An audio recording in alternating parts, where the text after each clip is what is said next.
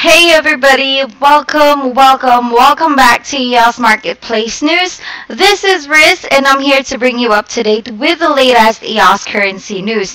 Now if this is your first time in our channel, don't forget to hit that subscribe button below to get the latest out of EOS Marketplace News.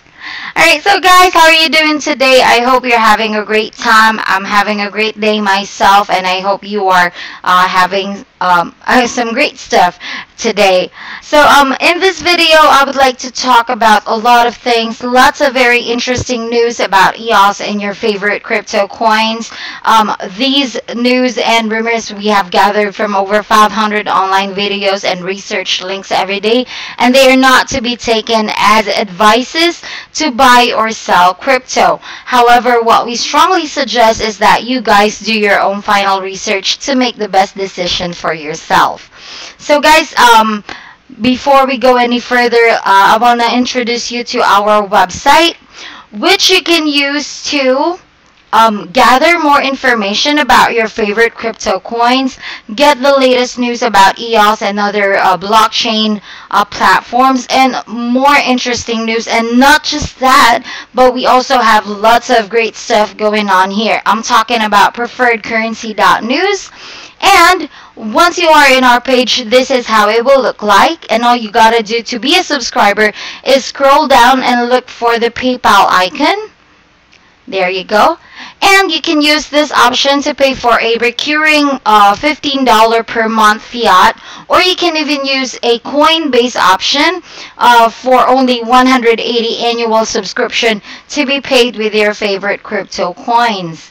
So guys, let me just give you a sneak peek as to how our newsletter looks like. So this is the newsletter that we have sent all throughout our subscribers all over around the world 12 hours earlier before we even broadcast them live here on YouTube.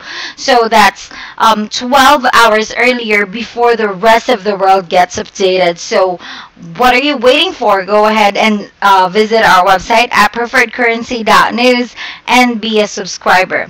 Now, like I was saying, this is a copy of our newsletter issue that we have sent to our subscribers last night. And as you can see, once you are led to this newsletter, you will see that there are some very interesting articles that we include in our newsletter as headlines. So for today's headlines, U.S. Customs and Border Protection Agency, or CBP, reviews the use of blockchain technology. Also, in other news, Toyota uses blockchain tech to reduce fraud in digital advertising campaigns. And also, NEM opens blockchain hub in Melbourne. Alright, so those are very interesting news, and I want you to know the latest out of those topics 12 hours earlier before the rest does. So go ahead and check us out at PreferredCurrency.News. Alright, so I will highlight, or I will talk to you about, I will walk you through about everything that is included in our newsletter. But in this video, since I will be talking about the articles that we have included in our daily newsletter issue for October 17th, or for, October 17th, is this website over here, or this spreadsheet, which is we call Donald's Research List. So all you got to do is to click the button that says Open Spreadsheet, and it will lead you to this spreadsheet, as you can see. So after you click the above Open Spreadsheet button, after the file opens, you can click on the top left corner that says File, and make a copy so that you can have your own version, which you can modify as you wish for your own purpose and research. You can add columns and add your personal notes and comments or information to your own file copy. And you can notice at the very bottom of your spreadsheet going to the right for more tips. And you are even welcome to join our or to review our spreadsheet on your own YouTube and other channels. So as you can see, this is very exclusive in our newsletter, so I suggest that you go ahead and check us out right now. So this is Donald's research list for October 18th, 2018. So as you can see, it's full packed with all of the coins that are in the news today, and all of them have legends. So tokens that are highlighted red had negative reviews. Or coins that are highlighted with orange or tan are neutral, yellow are fair, green have good news, but those tokens with the blue highlight have the best news for today. So that gives you a lot of things to think about. So also included in the spreadsheet is each coin's recent price in US dollars, its share of total market value and not the capital, its Google searches compared to the past 7 days, the 50 SMA candle movement, number of positive technical indicators, and the 24-hour current volume versus price, 7-day volume versus price, and its 30-day volume versus price, and of course the percentage that the token has been issued. Also, you can find lots of great stuffs here in the spreadsheet, like 1.2 of the recent price is this Bitcoin price over here. So you can see that percentage of it. 1.4 of the recent price is this Bitcoin price. 1.6, 1.8, and 2 times. And there are even hidden columns which you can check out if you have your own copy of this spreadsheet. So again, you can never find this very comprehensive, very useful spreadsheet anywhere but here at PreferredCurrency.News. So go ahead and check us out at PreferredCurrency.News and subscribe to our daily newsletter. Alright, so going back to the news that we have included in our newsletter for today. First is about U.S. Customs and Border Protection Agency, or CBP, reviews the use of blockchain technology. Alright, so the U.S. Customs and Border Protection Agency, or CBP, has concluded testing of the blockchain technology at its borders. The technology was used for over a year and was designed to track NAFTA and CAFTA agreements. Discussions on the results of the test will be held this December. So blockchain is being used at the U.S. Customs and Border Protection Agency for import tracking. It seems now that the U.S. government will be reviewing its use of the blockchain technology in this regard over the next few months. Discussions will also be held regarding the issue until December 2018. The review is part of deliberate efforts being made to review trade-related regulations in the U.S. There has been testing of the blockchain technology in tracking import shipments without having to compile complicated paperwork. About its previous use, in August this year, the CBP's LiveFi blockchain system was officially put into use. The purpose of this was to verify the North American Free Trade Agreement, or NAFTA, and the Central American Free Trade Agreement, or CAFTA, certificates. After over a year of testing, the results are being compiled and will be released in December. This is according to the Celeste Cortano, the global product manager for the supply chain software firm Blue Jay Solutions. In a quote, they said, We're looking at blockchain technology to see how it can be used in the supply chain arena. It's particularly important for keeping trade secrets and that's what this architecture is designed to do. This new ground for us, so it's exciting, unquote, said Vincent Annunziato, director of the CBP's Automated Commercial Environment Business Offices. Also, this isn't the first time that the DLT is being used for border-related transactions. The UK is also reportedly considering using blockchain in their relations with the Irish border following the upcoming Brexit move.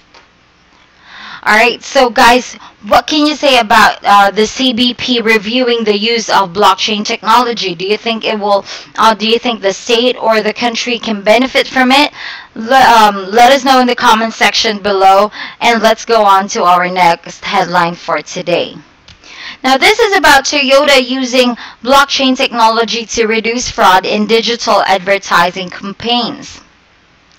Japanese car manufacturer Toyota has partnered with blockchain advertising analytics firm Lucidity to cut down on fraud when buying digital ads, according to a press release published October 16th.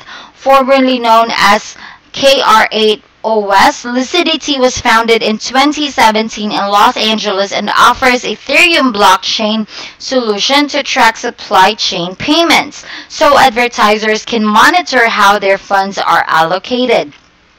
Through the new partnership with Lucidity, Toyota and global ads agency Saatchi are reportedly looking to attain transparency in Toyota's digital ad campaign buys and eliminate waste spending. The size of the automotive digital advertising market was estimated at nearly $15 billion in the U.S. in 2018. Nancy Inouye, media director at Toyota Motor North America, reportedly told advertising trade publication Ad Age that the campaign with Lucidity resulted in a 21% uptick in visits to Toyota's website.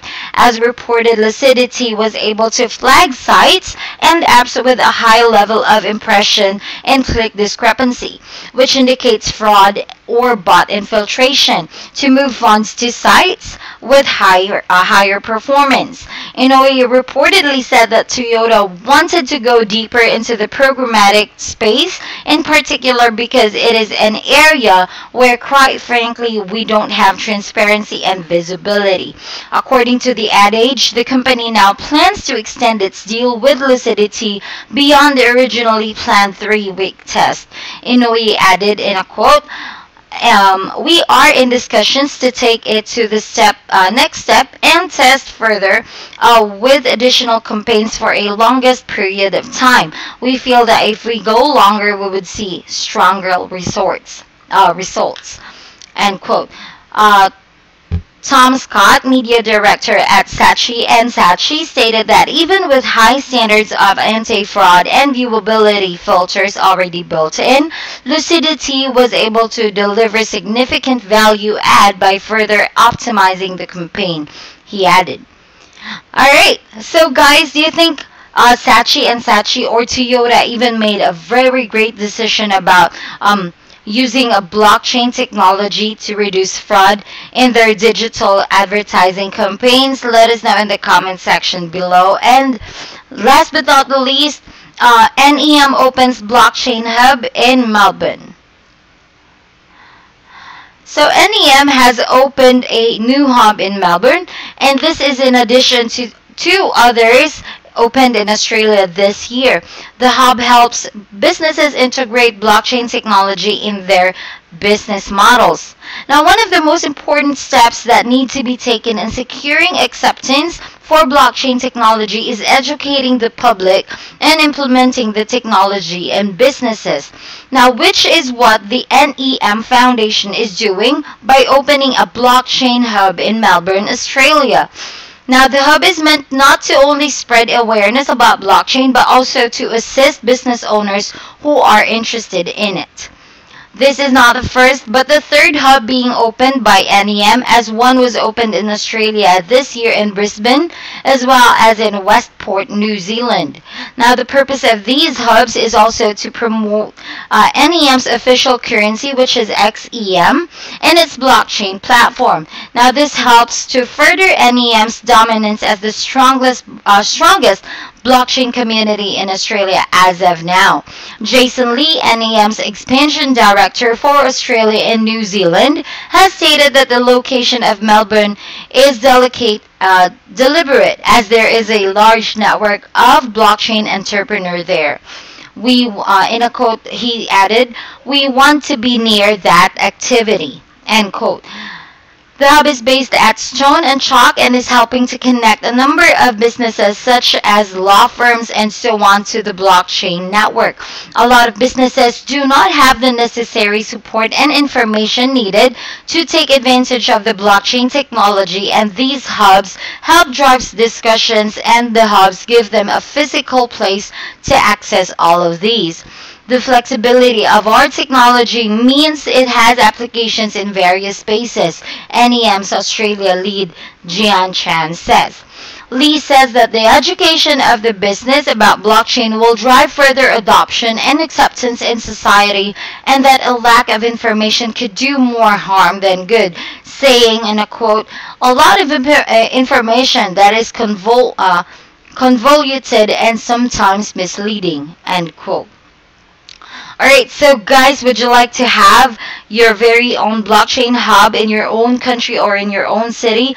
Do you think that will really be helpful to businesses to gain awareness of how blockchain and the blockchain industry can help them grow their business more? Let us know in the comment section below. And guys, there are lots of great stuff that we will still be talking about in my next videos today, so just tune in. Stay notified by our notifications bell, and guys, also don't forget to check us out as at PreferredCurrency.News, and I'll see you in a bit. I'll be making more videos about more interesting things about PreferredCurrency.News, PCN, our daily newsletter issues, and more. So guys, thank you so much for tuning in, and I'll see you in a bit. Bye.